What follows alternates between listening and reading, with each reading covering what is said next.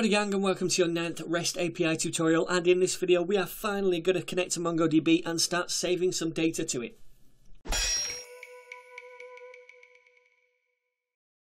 Okay then, so now we have set up our schema, we have set up our model, and we can readily accept post requests. We created this handler a few tutorials back. I think it's time that we now connected to MongoDB, started accepting that data from post requests and saving it to the database.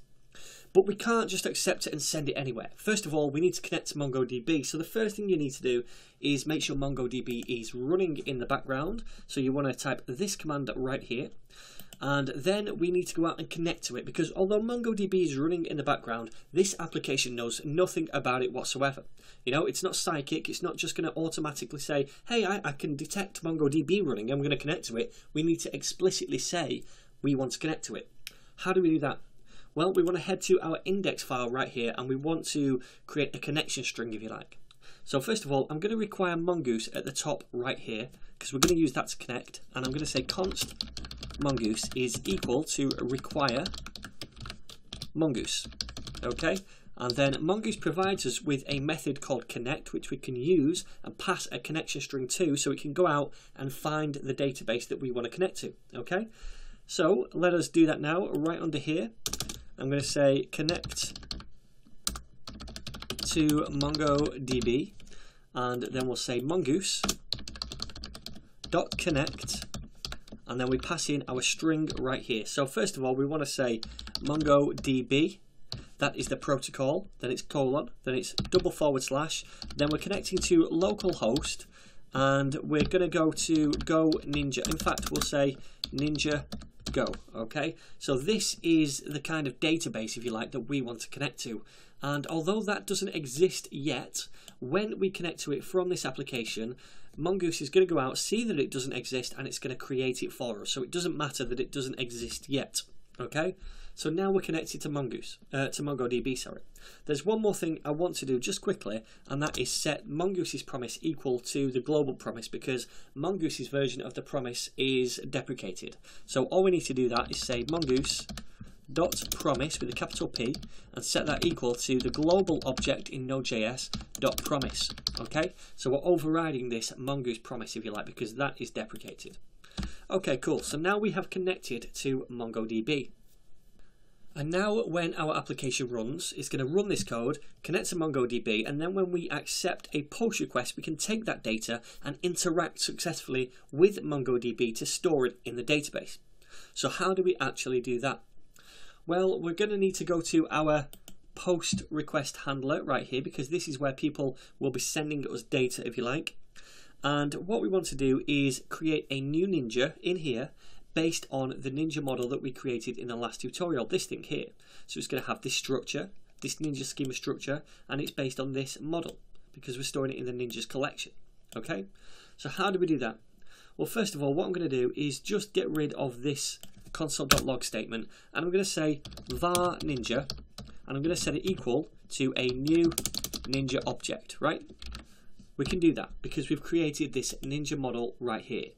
But in order for us to do this, we're going to have to require this thing, this Ninja model, in this file. So remember, we exported it right here, so we can just import it up here at the top.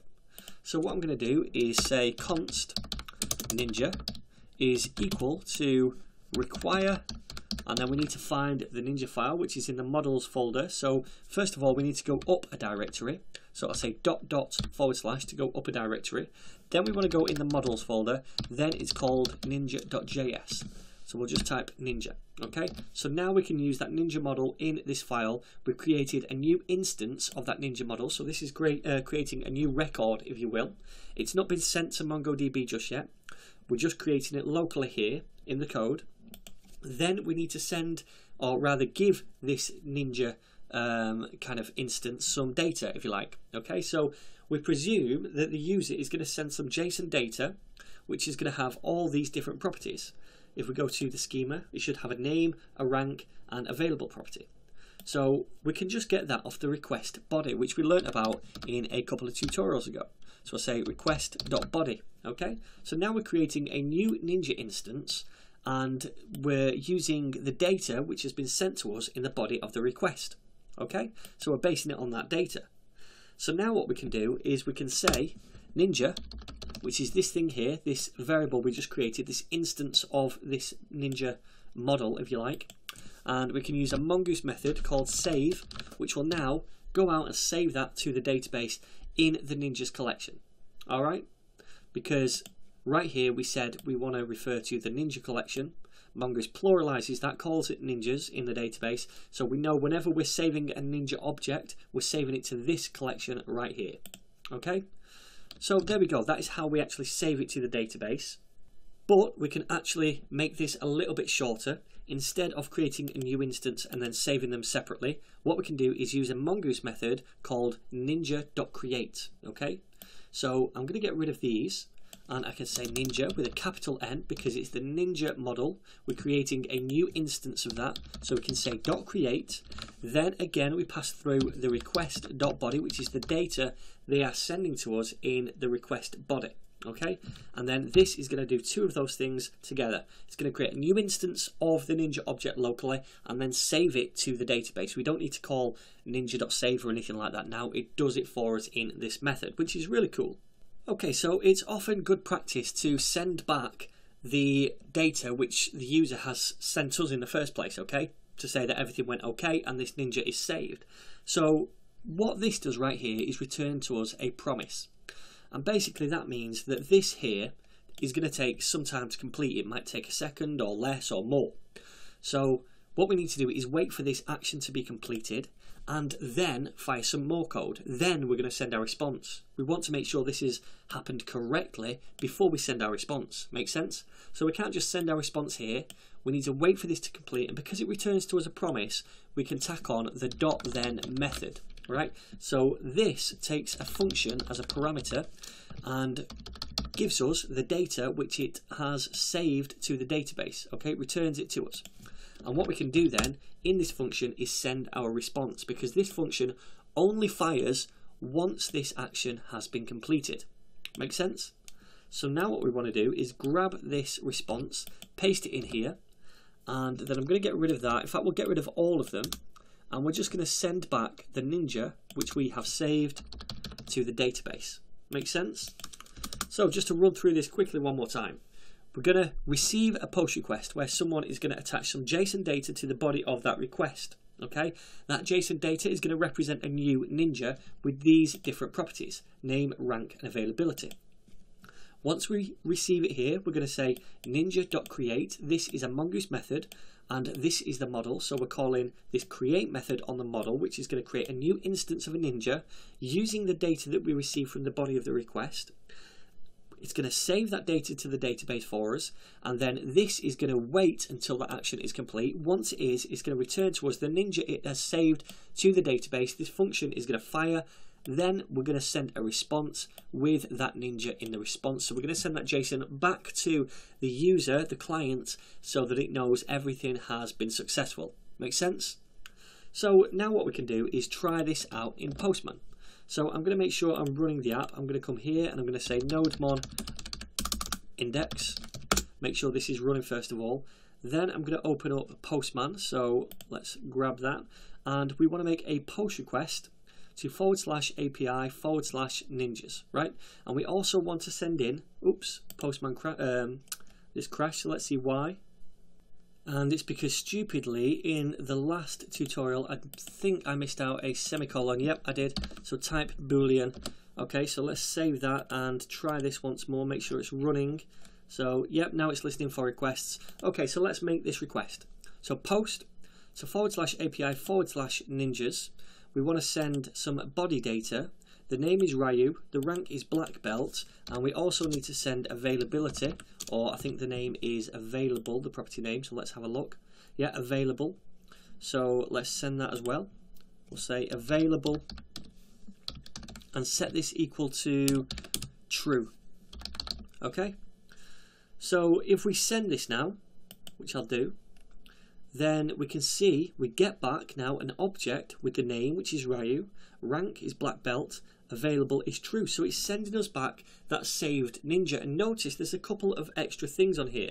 There's this top one right here and this ID right here. So this ID is that unique identifier that Mongoose gives to this new Ninja instance when it creates it. Okay, so that it can be identified, if you like, from the database when we come to find something. So it returns that to the end user, which is really useful because now we have a unique identifier on the front end which we can attach to this user. We can associate it to this Ninja. Okay, cool. So now we've sent this request, how do we know it's actually saved to the database? Because we can't see a visual representation of it. Well, that's where a piece of software called RoboMongo comes in. So I'm just going to open this up, and you can download this, by the way, from robomongo.org. It's completely free. Click that download button. And when you first fire it up, you might not have this new connection right here. So you just want to create one and click next, and that's going to kind of connect to the database for you. I'm going to connect to this. And then hopefully we should see our database, yeah, Ninja Go, because like I say, Mongoose creates this for us when it doesn't already exist. So if we open this up and go to collections, and then we can see our Ninjas collection, we can see this object right here with this unique ID in it.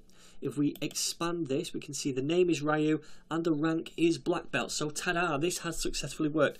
We have taken in a post request, we have created a new Ninja instance, we have saved it to the database, then we've returned that saved Ninja back to the user so they know it was successful. Pretty awesome. But I just want to test a couple of things out here in Postman. So we said in our schema right here that name was required, right? And that availability was defaulted to false. So first of all, let's not pass through the available property and see what happens. So let's go to Postman. And I'm going to just change this. I'm going to get rid of available, and I'm going to change this to Yoshi and change this to brown. Okay, so I'll send this and see what happens. Okay, this time we get another option back. It's defaulted the available property to false. Cool. We still get the rest of the object back, which is good. Let's just check RoboMongo, and if we run this again, we can see a second object. The name is Yoshi. Brown belt, false for available. Awesome, so that's worked. Now I just want to check out this thing right here. We said name was required. So let's try sending along some JSON where the name property is not there. Okay, so let's open RoboMongo again. This time what I want to do is take off the name property. I'll put in available. I'm going to set that to be true. And this can be the red belt. Okay, so what happens when we send this without a name? Well, it keeps on loading. Nothing happening just yet. Okay, what's happening? Well, let's open RoboMongo and see if anything has saved. We'll play this. No, 2 objects still there. So it's not saved anything else to the database. If we open up our console, we can see this error right here. The app has crashed. Okay. So basically, we get this validation error which says the name field is required. So cool, this validation right here in this schema is working. So it's not accepting the data. We've sent the wrong type of data with the wrong properties, and it's not accepting it. It won't just go and save it to the database, which is really cool. However, in Postman right here, we're not getting any response whatsoever. It just says loading. So our client, our end user really, has no idea what's gone wrong with this request because they might not be aware that we need a name property. So we need a way to handle this error and send back an error to the user so they know what's gone wrong. And we're going to take a look at that in the very next tutorial.